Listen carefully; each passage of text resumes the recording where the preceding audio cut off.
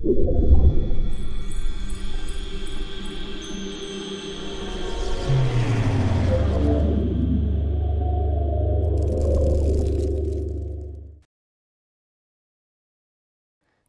next type of RF resonance cyclic accelerators is called the microtron. This name comes from the fact that, as a rule, they operate under high frequency levels of dozens of gigahertz, which corresponds to a short wavelength. The operation principle of a microtron was proposed by a member of the USSR Academy of Sciences, Vladimir Wexler, in his first article on the phase stability principle. In a nutshell, how a microtron works could be explained with a basic picture. There is a bending magnet creating a homogeneous rotating field with a resonator on its edge.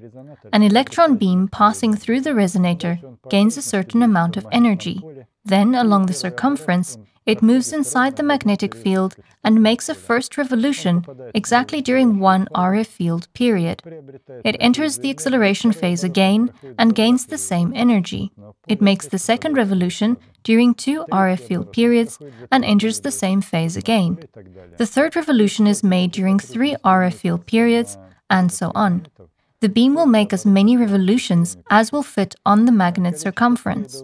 The number of RF field periods that an electron beam undergoes within one revolution is called an acceleration ratio or harmonic number. That is why a microtron is an accelerator with a constant magnetic field, with a constant RF frequency, and with an alternating acceleration ratio. Throughout the existence of microtrons, a lot of their variations have been developed. If one cuts a magnet in half, it will be a split microtron. Instead of an accelerating gap, a linear accelerator may be used to get the beam back to the entrance of the same accelerator. The so-called polymorphic microtrons are geometrically very diverse. This picture shows an example of such a microtron, which is serially produced. It is called a rhodotron.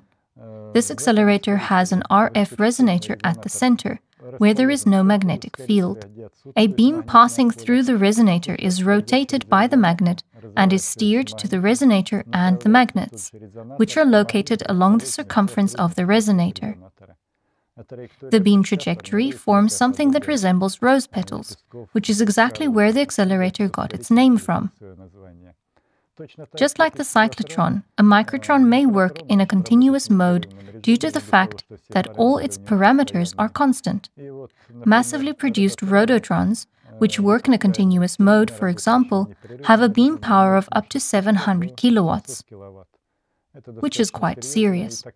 Such power is demanded in such technologies, for instance, as in the cleaning of industrial gases from contaminants, wastewater treatment, and the processing and sterilization of large quantities of various products. At our Institute for Nuclear Research, there is such an accelerator operating at the Vlierov Laboratory of Nuclear Reactions. It is the MT25 microtron, 25 meaning the energy value up to which it accelerates electrons.